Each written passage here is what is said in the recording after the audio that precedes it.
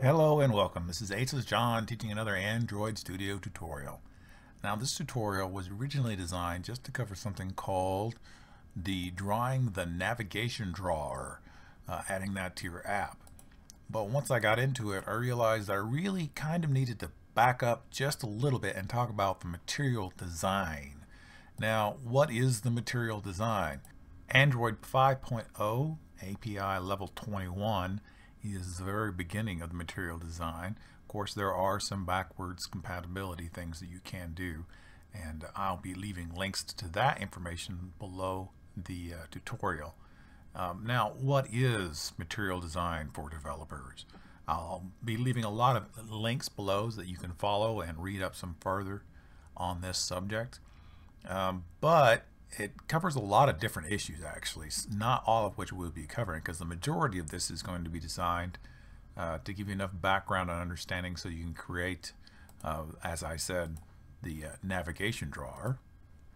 So some of the things that it covers is it allows you to manipulate the theme, to create layouts using the material designer, to specify the elevation of your views that allows you to cast shadows, to use system widgets for lists and cards, and to customize animations in your app. So there are a lot of things that you can do with this relatively new material design system. So just be aware of that when we're going through this. Alright, so the first thing I want you to like to do is to start a new Android Studio project. We're just going to start off, and I'm going to call mine Material Design Drawer because that is the actual goal for this short little section of tutorials. Go to next, and we're going to use API21 Android 5.0 Lollipop. Now this does cut down the number of devices that are usable, but as I said, it is backwards compatible. I'm just not going to go through that. If you want to add those to your apps, it's fairly easy to do. Because of that issue, there is an article here on Android Developer for maintaining compatibility, and it allows you to define alternative layouts and styles so that your app will be backwards compatible. And I will leave a link below so that you could peruse that at your leisure.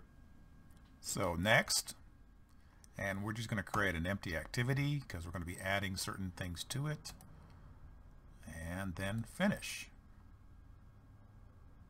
So when it's finished building, I'm going to come in here, I'm going to go to my design. Again, I'm turning it to light so that there won't be any surprises for everybody, so I can all follow along. And this is just, just a basic plain old hello world. And first thing I'm going to do is get rid of that. So also don't forget to start your emulator so it'll be ready in the background to run when we want to test stuff. Okay, now a lot of this is just going to be simple copy and paste, and I'll have all this on my website.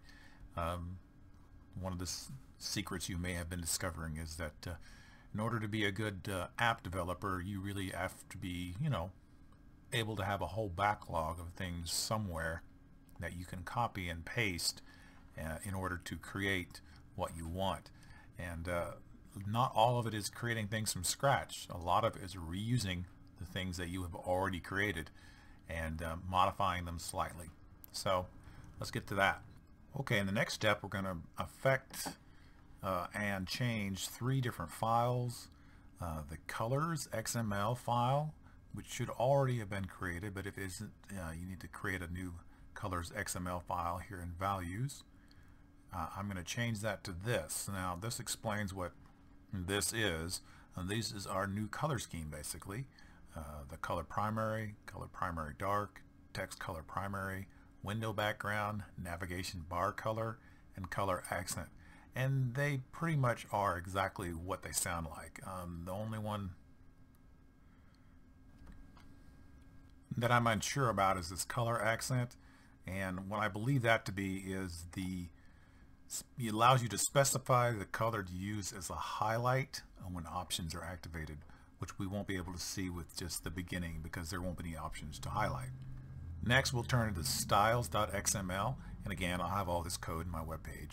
This is the original code down here, and so you'll notice not a whole bunch has changed. Basically what we did is we added this my material theme, which is the new theme that we've created, and just added that here, and then added the window no title and the window action bar true and false here. So there's not a whole lot of changes here, but it does provide us with the style name. Next, we'll turn to the Android manifest, because we have to change the style in the manifest as well. And I took out the supports right to left true just because I don't need it in this app, so I just took it out. And all I did was put in basically on this line, because that's our new theme, and that's what one we created, and so we want it in here. So that's it, and then you can run it and see how it works. But before we do that, I want to point out these little squares here. Now these are the colors that I've used.